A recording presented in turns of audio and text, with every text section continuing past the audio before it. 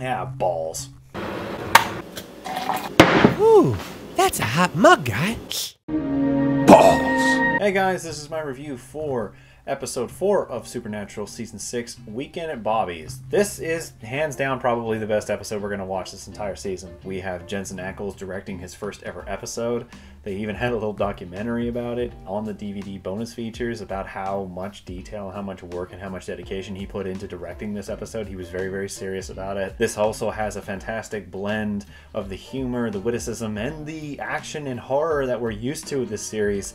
And at the same time, it's also a very well written, but also very accessible filler episode. It's written by Dab and Laughlin, and it is still one of their bangers. It is probably the best episode that we're going to get in the latter half after season 5 from these guys, because this episode just has a lot of the akinness that we were used to from the first season in terms of it being a filler episode, but it still has a lot of little notes to the actual story of what's going on with the season. And that's pretty good to say, considering they really had no idea what was going on. I have no idea what's going on. Now, if the production schedule goes as how I believe it would be, because that was what happened with the other episodes that Jensen would direct later on in the show, is that this would be the first ones. Really, all they had was that monsters are coming back. And Bobby does make a reference to that with the weird Japanese monster that Rufus fails to kill, and then eventually Bobby has to kill by putting through the wood chipper, which, by the way, is just a freaking fantastic kill in this show. And at the same time, Dean and Sam are having their issues with each other, and Bobby just gives them an earful, which they in then part help him try to get his soul back from Crowley, who is still being an asshole about it.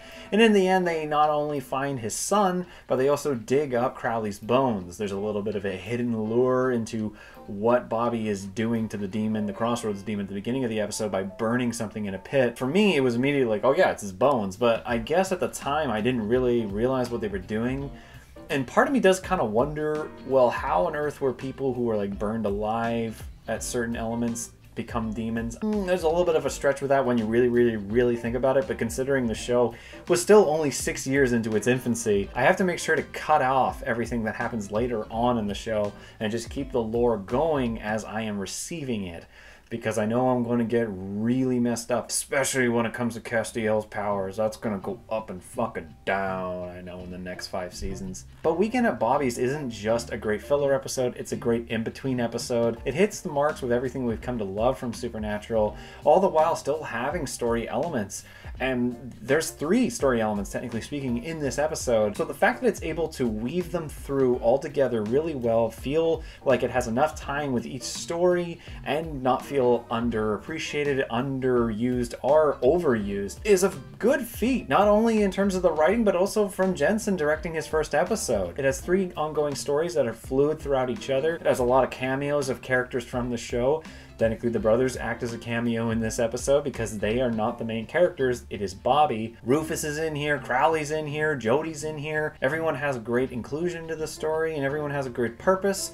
And they're all just a delight to see in this episode. Considering we just had 3 episodes that were really like this episode comes as a very thankful breath of fresh air, even though it's going to get extinguished quite quick if I'm correct. But either way, Weekend at Bobby's is a 7 out of 7 for me. I think this is the only 7 I'm going to give in this entire season. No, wrong. Maybe it might be a little bit of a generous one, but I feel, considering the first 3 episodes are just so mismatched, so mangled, this one just comes across so fluid that it has to be recognized for that. But now that I've said my piece about this episode, let's see what you guys have to say about this episode. Okay, we're going to try and zip through these as fast as possible. It's been a busy day for me. Weekend of Bobby's is finally a great episode. I really enjoyed this episode, how it focuses on Bobby while he's trying to get his soul back from Crowley. We really liked Bobby's neighbor, Marcy. Love seeing Rufus and Jody in this episode. And yes, Rufus is unfortunately becoming sloppy as a hunter to me, even though he does come through with for Bobby by stealing the ring and swallowing it. Absolutely love seeing Bobby clap back at Dean and Sam. Yes, that is probably my favorite part of this episode as well. Jensen did a really great job directing this episode. Yeah, for his first ever episode, episode directing. It's pretty good. I actually really like the behind the scene features that's on this DVD box set about it. Whatever's episode that passes, I feel like the season finds more of its old ground. This episode cut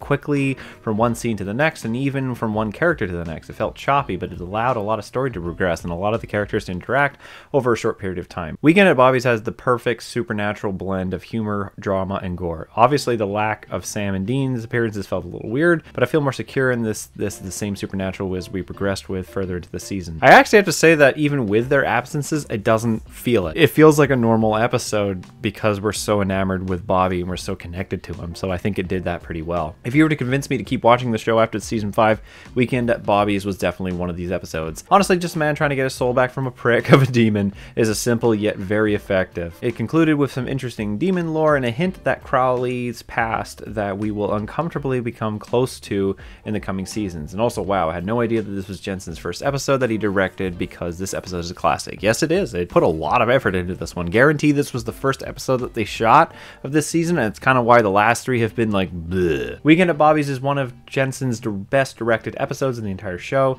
Jensen wanted to do this since Kim Manners inspired him. It's refreshing for the show to focus on fixing a conflict that was left hanging at the end of season 5. Fun fact, this is one of the few episodes where Sam and Dean are out of America. Needless to elaborate, this episode is my favorite, second favorite Bobby-centric episode, full of heart, humor, and shows the unsung hero's father that the Winchesters have had from season 1 to 7. Demons can be killed by burning their bones. We get new information on a character. Crowley has a son, it using reoccurring characters in an interesting and fun way that furthers the story. Bobby and Rufus are great together. I only wish we could get more of that during the show. Jody and Bobby have some great interactions as well. I love the neighbor next door, hilarious, especially with the wood chipper Fargo homage with a blood splatter. It was a perfect mixture of gore and camp. Loved it. Overall, a great episode, and I enjoy rewatching it. I loved Weekend at Bobby's and every interaction he had. Back when Dad knew his place, focusing on established mythology and character. Very much so, Shannon. Weekend at Bobby's is probably one of the best episodes. Oh, you edited it. I loved it when it said West episodes. Either way, I still love the comment. Weekend, in my opinion, is one of the best episodes of this season. Great dialogue and an intense, almost Western-style showdown resolution between Crowley and Bobby. I love how, after the intensity of the last season, this is the first episode where we feel like everyone can finally breathe normally, at least for a little while. That is true. Gotta be honest, Weekend at Bobby's is one of the most overrated episodes of the show. Just to clarify, it's not bad. However, for some reason, fans have taken an okay episode and turned it into a masterpiece, like Chill Out, Watch Mojo, having it as an honorable mention in your best episodes of the season. I feel the fact that it's a Bobby-focused episode, but ultimately it's a filler. Jensen's direction isn't something to behold, and the story, for the most part, never becomes something more than passable. My biggest problem is, without a doubt, the writing, and I don't know how you do it. Andrew Dabb once again comes in and shows that he sucks. I said it before, I'm not a fan of the guy, and this episode is one of the biggest retcons ever created. He reduced demons to the biggest threat of the show into angry spirits. Now any demon can die simply from burning his bones. Yes, I know they were once human, but in season 3 it became clear that there was something more. I am sorry for how people are annoyed by this. I'll have to say, you still have to find their bones. That's quite difficult for some. But it does, more so my kind of question is, how would some, be burned? Like, what happens if some were killed in fires and whatnot and they became demons? Like, but this can't be used for every one of them. I did like the idea of it because it was so hard to find Bobby's bones, but I can understand where you're coming from. Jensen's directing is pretty good, considering most times that directors or actors turned directors don't usually do a very decent outing. And it's a filler episode, yes, but it is a good filler episode. It's like one of those classic good filler episodes, in my opinion. And the next episode is, oh my god, Live Free or Twi Hard. Eat it, Twilight. Air date October 22nd, 2010. I was a little bit ahead. In my last reviews, I think I mentioned 2011. I was wrong. 2010 was a weird time. That was over a decade ago. Inception came out this year. Whoa. Anyways, guys, thanks for watching the video. If you liked it, leave a like, and if you're interested in more, subscribe. And as I said, give me your comments about the next episode in the comments below, and I'll read those off in the next review. Until then, see you guys next week.